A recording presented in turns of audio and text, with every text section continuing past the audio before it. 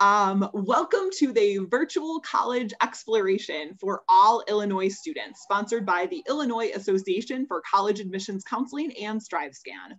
My name is Mary Alice Berg, and I'll be your facilitator for today's Loras College session. Thank you for joining us. A few housekeeping announcements before we get started. You can use the Q&A button on your screen to type your questions to our presenter at any time. Your camera and microphone are off, so the panelists cannot see or hear you. This was just one of many sessions happening, so be sure to check out the full schedule and watch previously recorded sessions at IACAC.org. And this presentation is being recorded and will be available within about a week at that same website, IACAC.org. I would now like to turn it over to my presenter from Loras College. Enjoy. Hi guys, so my name's Cody Ritchie. I'm so excited to be here to chat with you a little bit about Loras today. So Loras is a small Catholic liberal arts private school. We have about 1,500 students in attendance and we have over 40 majors to choose from. One of the things that we get really excited about is all the different involvement opportunities that students have at Loras. So between athletics, intramurals, and then clubs and organizations, there's over 100 things that students can get involved in. But let me back up just a little bit and talk a little bit about the size of Loras. So as I said, we do have 1,500 students in attendance. We have a 12-to-1 student to faculty ratio, so nice small classes, really great opportunities to get to know people and to get to know those professors. So the largest class you're ever going to have here at Loras is actually 40 students in total. So our two lecture halls in our science hall, they actually hold lots and lots of people, but for the most part, they will use those for big meetings, faculty and staff meetings, even meetings with the football team.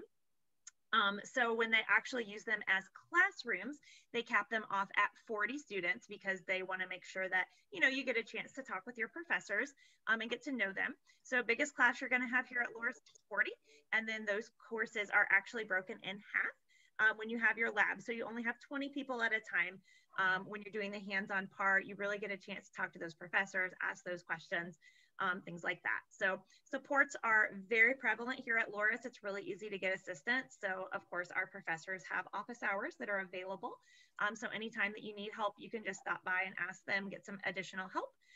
But if you maybe want some extra support or some extra studying, you can definitely go down to our library and get some extra help down there. We have a writing center, so if students want to, once you write your first paper in college, even though you were a great student in high school, it's, just want to check and make sure that you're on the right track when you get to college. So you can go down to the writing center and they'll check that everything is correct for you. There's also tutors down there for Spanish courses, and as well as the science courses and math courses. So for math, the students down there that are helping, any of our tutors have passed the course previously with a 95% or above. But our math tutors are available down there as well. But we actually also have a couple of our professors, our math professors, a couple that are married. They live right across the street, and they actually will invite students into their homes once a week. They're obviously not doing that right now during COVID, but normally that's the case. So students can just go across the street, hang out with them, get help with their math homework, even if they're not in their math course, which is really pretty cool. So lots of support. All of our faculty and staff are very personable and very excited to help you as a student. If you're in one of those heavy heavy science courses and you need some assistance, so whether it's like chapter notes to get ready for a test, if you have, you're getting ready for a test and you want to do a practice test or a practice quiz, that's available with your supplemental instruction with those science courses. So lots of support to help get you on your way. In addition to that, our professors really get to know you on an individual basis. So, if you miss a course, you miss a class one day, like it's not like your professor is going to come like bang on your door and ask where you were. But if you miss several courses or several classes, or maybe your grades start to drop or something, they're going to ask about you. They're going to check in, make sure that everything is okay, see if there's anything that you need. So you always have a chance to just really get to know those professors well and know that they're on your side. So you're going to feel very supported here at Loras. Also, your advisor is going to be one of the professors within your major. So you don't have to actually declare your major until the end of your sophomore year. So you have lots of time to kind of explore and figure out exactly what it is that you want to do. But once you do declare that major, your advisor will be one of your professors. So it's someone that, you're having class with, someone that's graded your papers.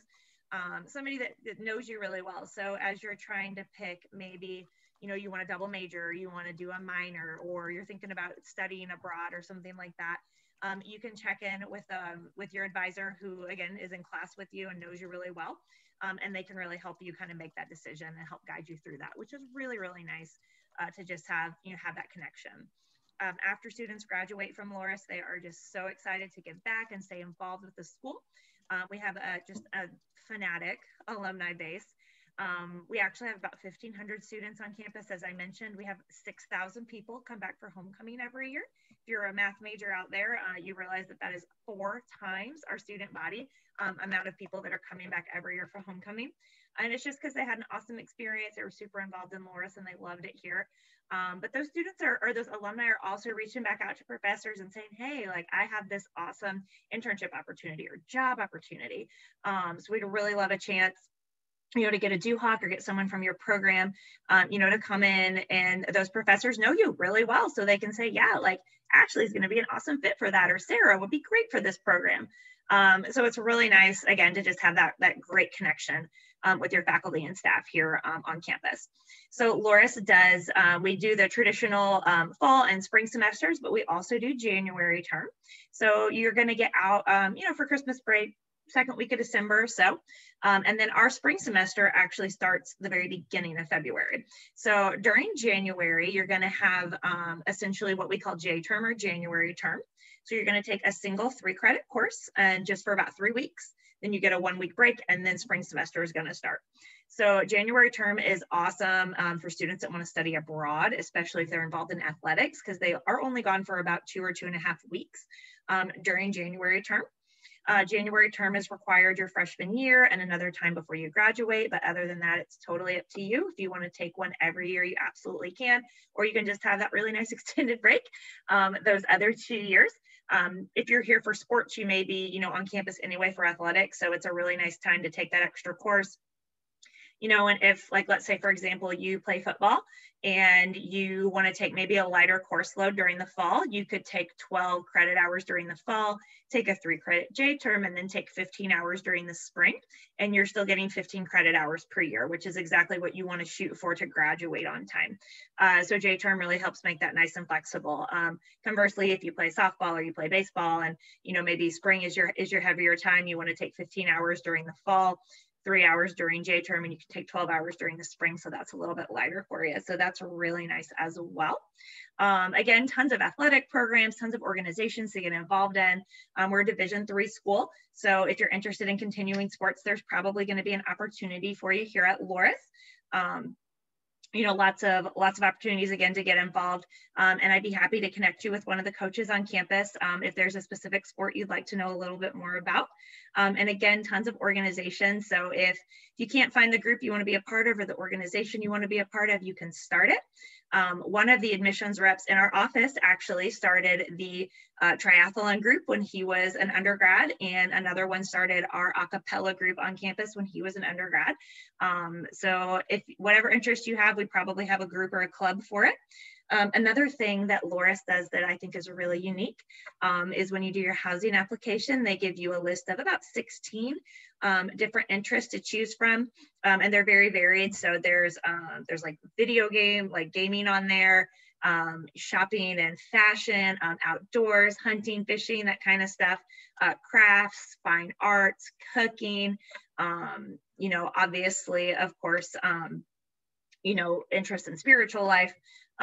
So there's a lot of different opportunities, and you rank from those 16 things, you rank your top 5.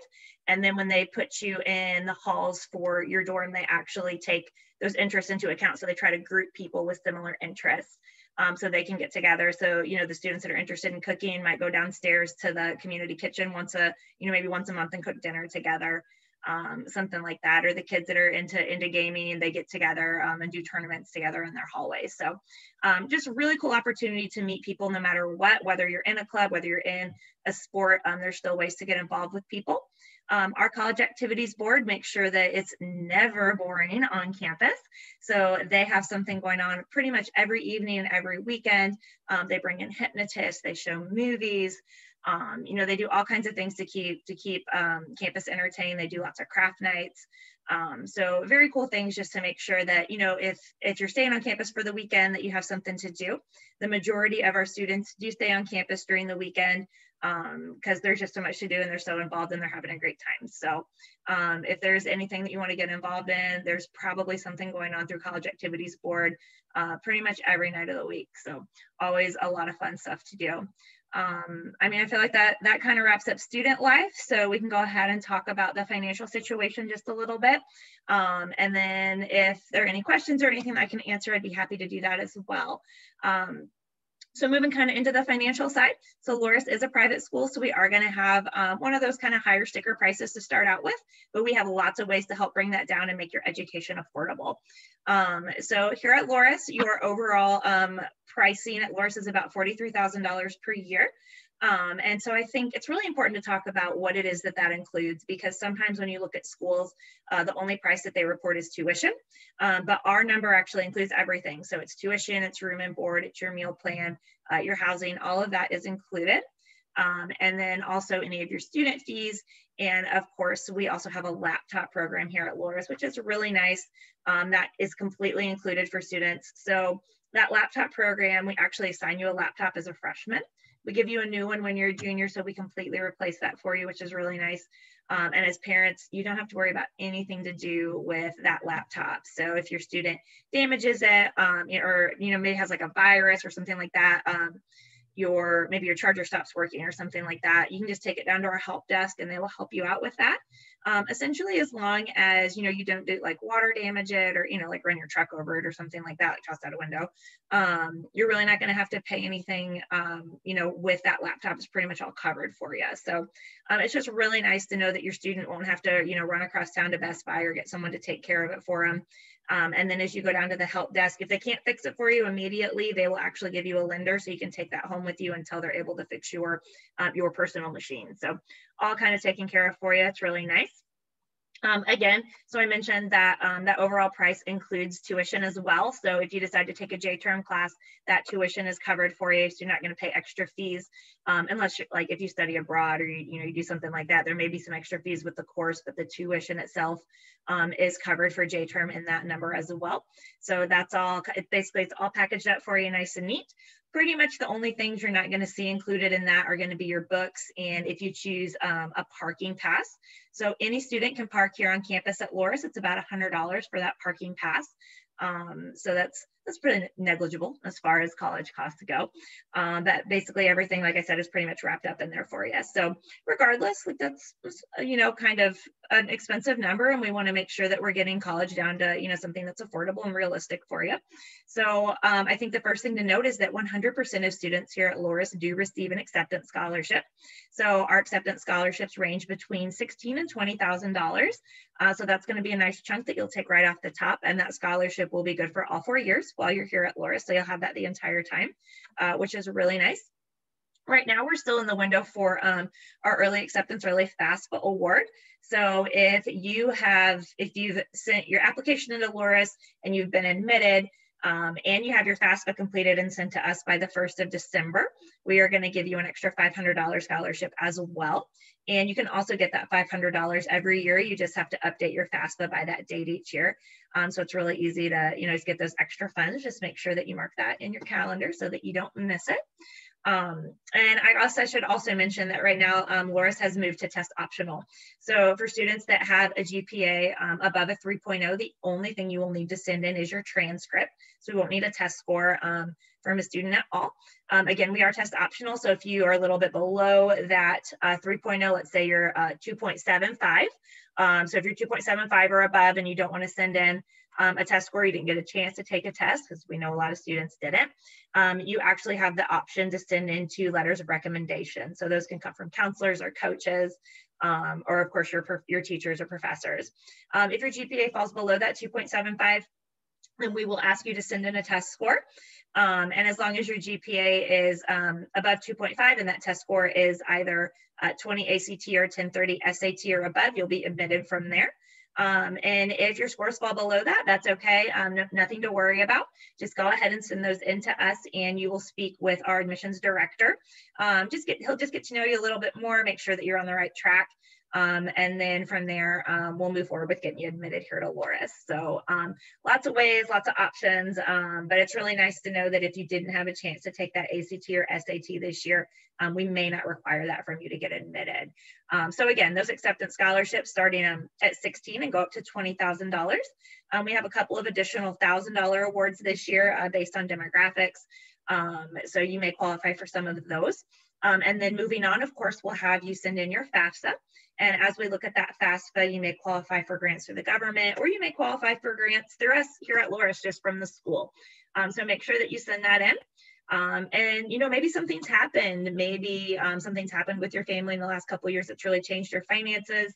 Of course, we all know that COVID's affecting everybody right now.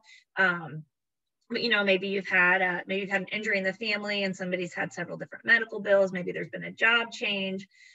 You know, maybe you have a younger sibling that's in private school, or just some other expenses that the FAFSA just really doesn't capture. You know, as you fill that out, make sure you talk to us about that, because we may be able to write some of that information off for you. We have a special circumstances form. So if there is something, you know, that, like I said, just isn't captured on your FAFSA, let us know. We'll help walk you through that and see if there's some additional stuff that we may be able to take off of your FAFSA. And in some cases, students can qualify for additional grant money. So definitely talk to us about that.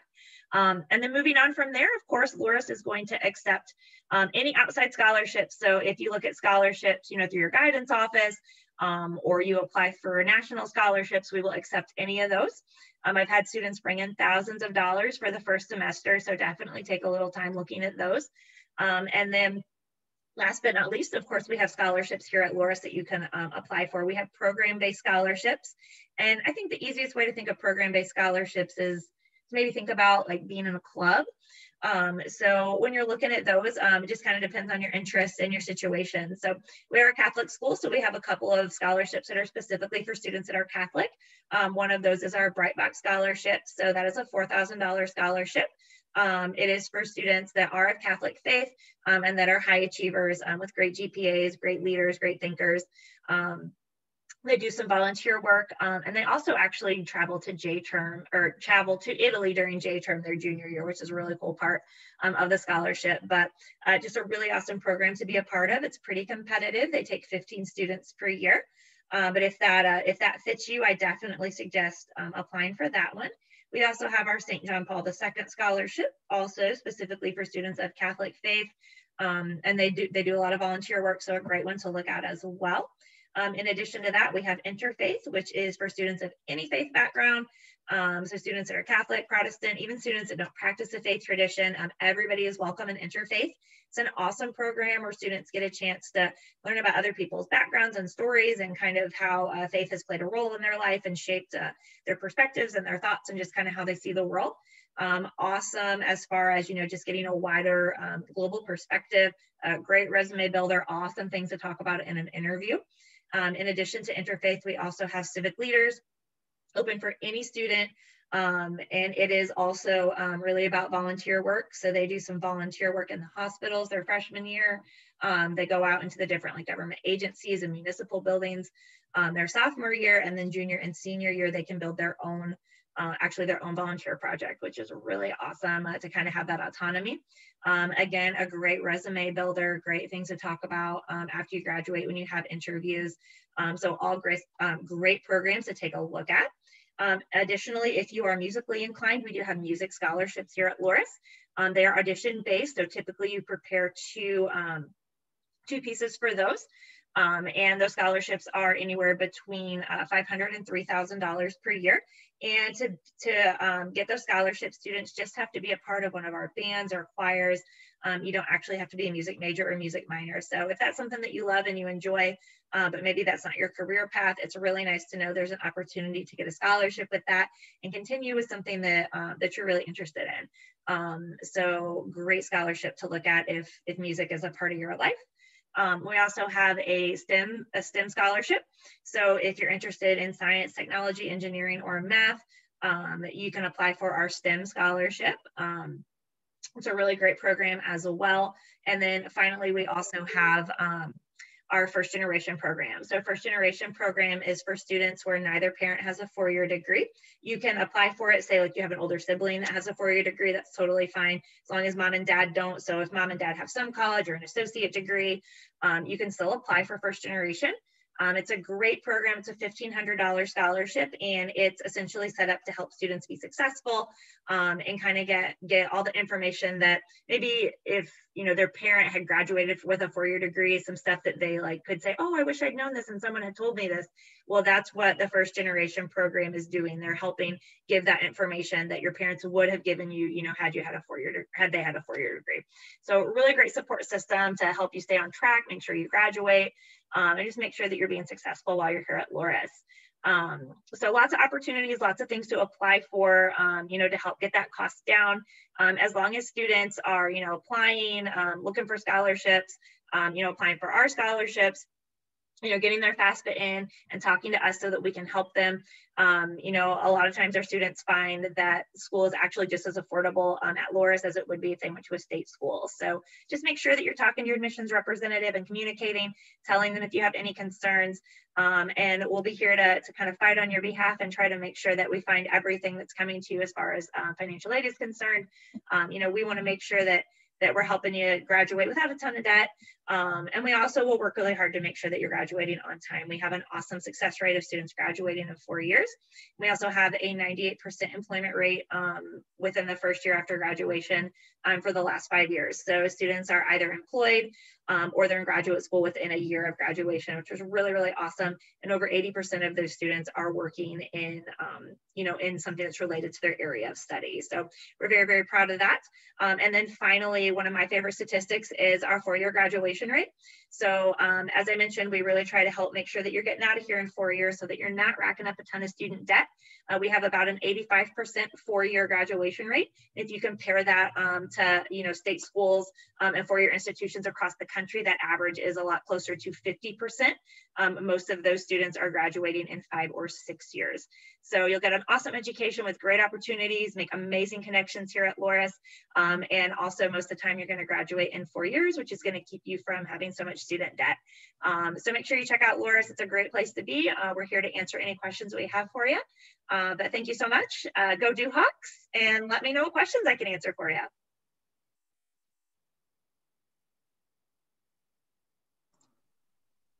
Awesome. Thank you so much for such a great presentation today, Cody. No problem. I have a couple like housekeeping again things for our audience.